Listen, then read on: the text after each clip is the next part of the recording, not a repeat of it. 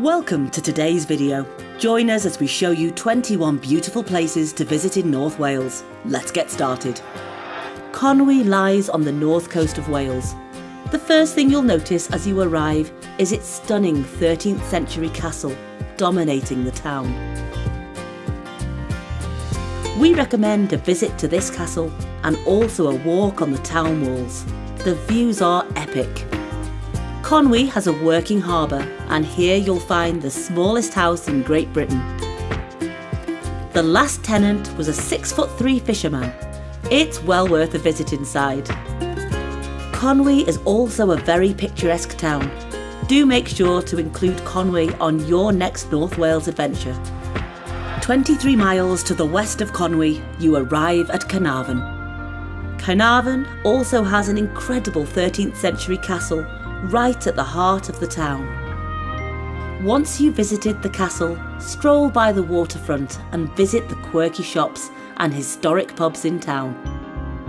Don't forget to pick up a postcard to remind you of your day in Carnarvon.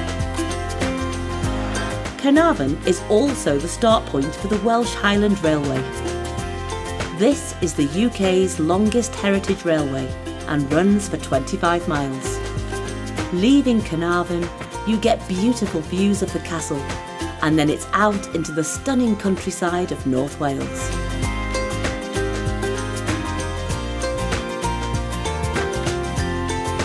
This is another experience not to be missed, with the smell of the steam in the air to the breathtaking views as you travel the old-fashioned way. We travelled just as far as Barmouth, and that's where we're going to visit next. Barmouth is a small but chocolate box perfect Welsh village. It's most famous for the folktale of the faithful hound Gelert. You can see the grave of Gelert on your visit and read the sad story that supposedly unfolded here all those years ago. We do have a vlog that includes that story if you'd like to learn more about it. There are some excellent craft and souvenir shops here, some great pubs, and amazing ice cream. 17 miles away, you find the charming village of Bettws. This is the perfect place to stay if you're planning a walking holiday, as there are many hiking routes in the surrounding hills. With its picturesque town, what better way to get back to nature? Just outside Bettws, you'll find the mighty Swallow Falls, well worth a visit.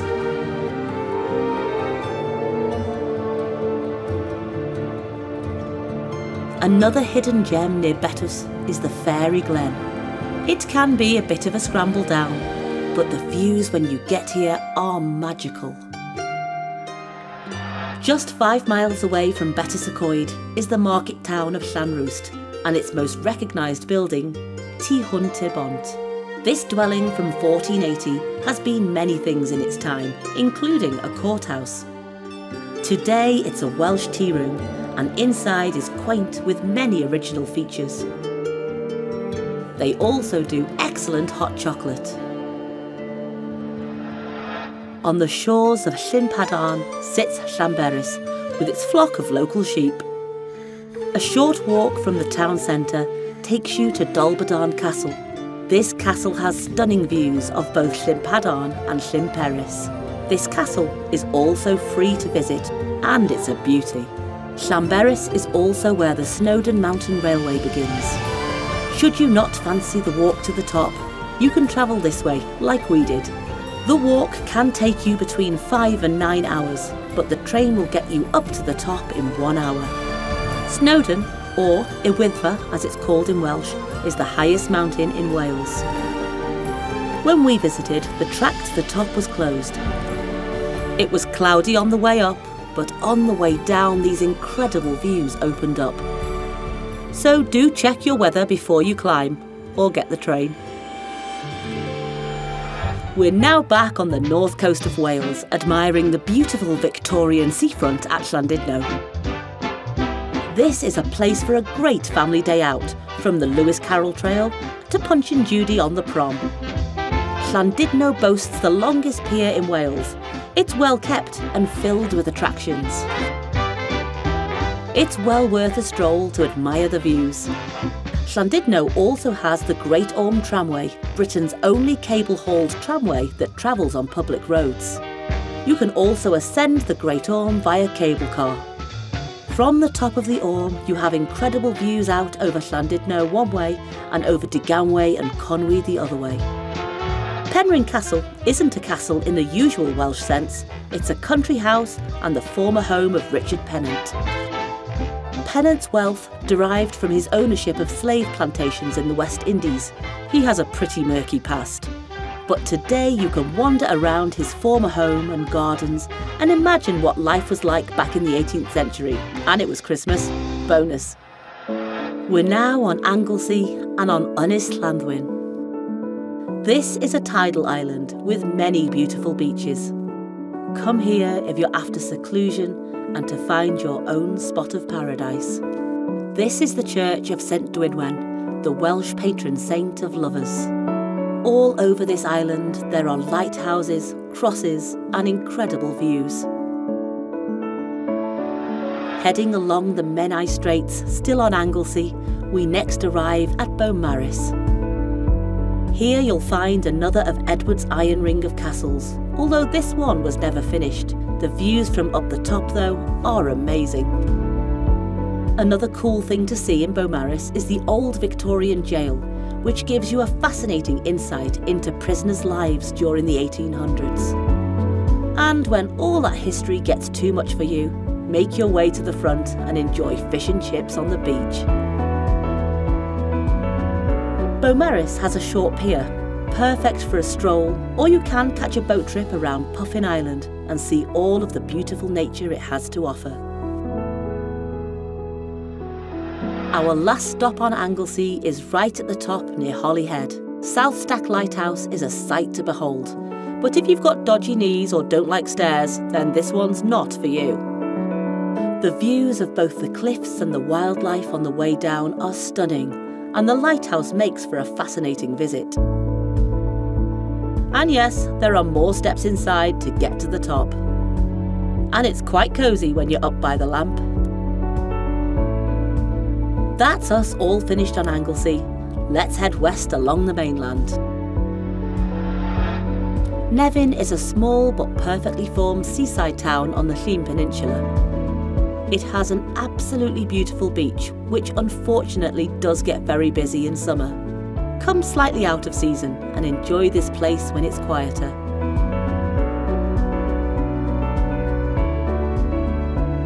As well as the quaint holiday lets on the beach, the views across the peninsula are amazing. But if you're searching for a quieter beach, a little more off the beaten track is Whistling Sands, or Porthor as it's called in Welsh. In warm weather, the sand is said to squeak or whistle as you walk on it.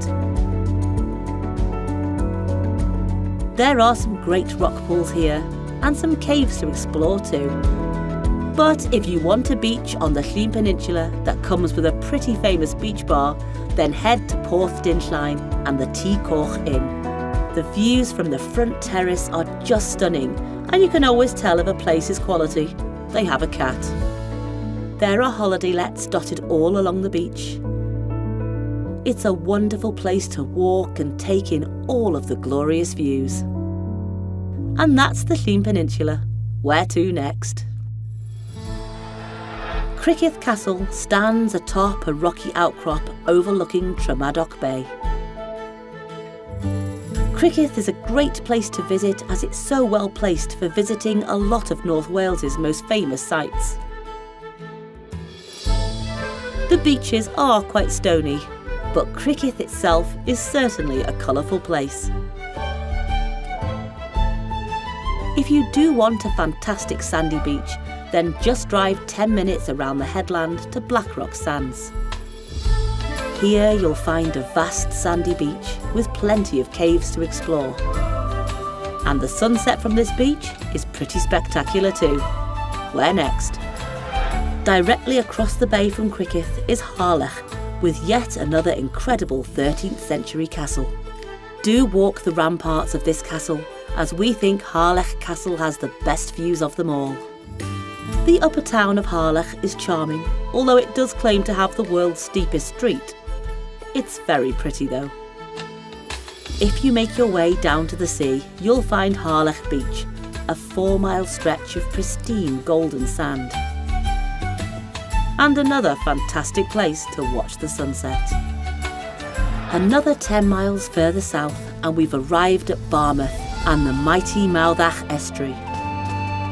Even though Barmouth is popular in the summer, the beach never feels crowded as it is so big. There are often dolphins in these waters and you can take a boat trip in search of them. The town is quaint and has plenty of facilities, but you'll keep getting drawn back to the beach and the views of Barmouth Bridge, the longest timber viaduct in Wales. It's time to head inland. This may look like a beautiful and romantic lake in the forest. It is, however, a reservoir, built in the 1880s to supply Liverpool, 80 miles away, with water. Even the straining tower is in a Gothic style. The dam is an incredible feat of engineering and still so impressive today. This whole area is now a national nature reserve and popular with ornithologists, cyclists and hikers. And now it's time to move on once again. Situated on the River Dee, Llangollen is picturesque and brimming with sights and history. It has a heritage railway, a town filled with shops and restaurants, a stunning church with the final resting place of the ladies of Llangollen. Do check out their story in our Llangollen vlog. There's the pavilion, home to the International Eisteddfod, and then perched on the hill overlooking the town, Castell Dinas Bran. Valley Crucis, a Cistercian abbey built in 1201, is just outside Llangollen and is a must visit, as is the Pillar of Eliseg, which dates back to the 9th century. Amazing. A short drive from Llangollen brings you here to the Pont Cysylltu Aqueduct. This genius piece of civil engineering marked Thomas Telford as one of Britain's leading industrial civil engineers. It was completed in 1805 and now boats could sail through the sky. It's spectacular. We're back at the coast once again, but this time in North East Wales. This is Talacra Beach and the Point of Ayr Lighthouse, probably the most photographed lighthouse in Wales. There are some beautiful walks in the dunes here and lots of wildlife to see. The beach is beautiful, but it's the lighthouse that everyone comes to see. We've got one stop left. Let's take you there. Situated just outside Holywell in Flintshire, St Winifred's Well is the oldest pilgrimage site in Wales. This spring miraculously appeared when 7th century Welsh abbot St Buno brought his niece Winifred back to life. The waters are said to have healing properties, and the spring still bubbles up from the ground today. We hope you've enjoyed this tour of 21 amazing places to see in North Wales. We've been Postcard and a Pint. Cheers.